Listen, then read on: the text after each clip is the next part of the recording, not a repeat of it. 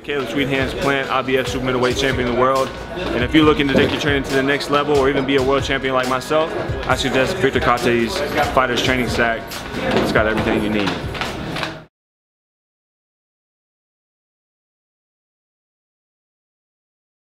Andy Ruiz, Anthony Joshua Part 2 happening in Saudi Arabia. Break down that fight, and does it happen any differently than the first one?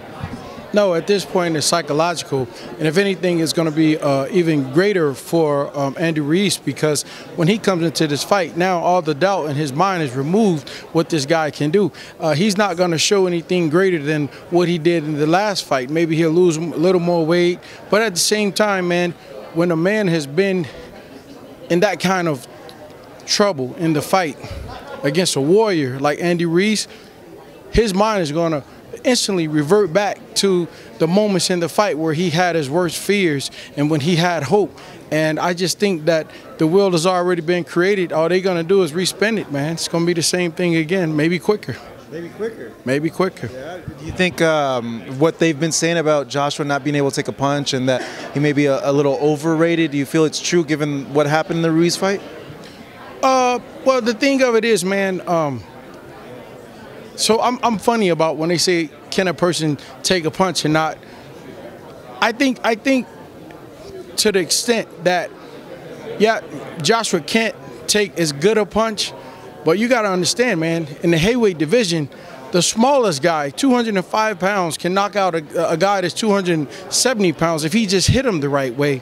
So I think it's going to be a matter of can Joshua overcome the things that has handicapped him, the fears from the last fight. That's what this fight is going to be about. Me personally, I think that you've given Andy Ruiz the confidence that he needs, and I know from being a champ, when a champion has his title, the last thing he ever going to do is depart from it, especially when his plate isn't full. Andy Ruiz don't have millions of dollars. Anthony Joshua has millions of dollars. So you're asking two guys to fight again, one whose plate is already full. One is the first Mexican heavyweight champion in history. Dude ain't gonna lose. You got to kill that dude, man. That's just my take on it. How does he match up against Tyson Fury or Deontay Wilder? Andy? I think styles make fights, man. I think that in the case of fighting a guy like Tyson Fury, it'll be a different tactic.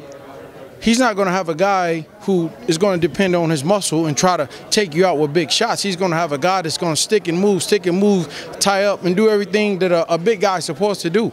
So I think it's going to be a matter of, can he adjust to be able to defeat him? Now, a guy like Deontay Wilder, now that's a more dangerous fight for him because he likes to come forward. I would say his defense has to be 100% on point, because we both know Deontay Wilder got dynamite in both hands. So the thing of it is the one who has the best strategy, who's prepared with the mental fortitude, because that's what it's going to take to win a fight between an Andy Ruiz and a Deontay Wilder, and any of these guys at the top, man. That's why I was saying the other day, it's an exciting time for the heavyweight division, because you got so many guys out there that can really make the heavyweight division what it used to be when everybody wanted to tune in and watch boxing. And I'm just glad to see that again. You ain't got guys out there trying to box and look pretty and win. You got guys trying to win, trying to be champions, and I'm excited. Thank you so much. Appreciate it, Lamon. Thank you.